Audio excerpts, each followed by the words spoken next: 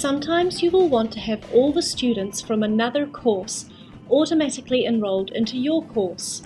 You can do this using a metalink. In Moodle 2, you can create metalinks in a course even if it already has automatic or manual enrollments. Go to your course and find the Settings block. Click on Users. Click on Enrollment Methods.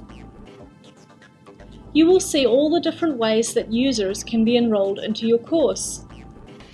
To add a metalink from another course, which will automatically enroll all the students from that course into yours, find the Add Method menu at the bottom, click it, and choose Course Metalink. The drop-down menu will contain all the courses you are a teacher in or have editing rights to. Either find the course you want by clicking the drop-down menu and looking through, or, if there are a lot, with the menu open, start typing the name of the course.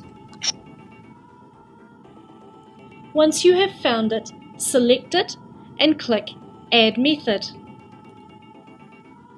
You will be taken back to the Enrollment Methods page where you should see information on the course and how many users from that course are now enrolled in yours. To remove them, click the X next to that enrollment method. To view who has been enrolled in your course, click Enrolled Users.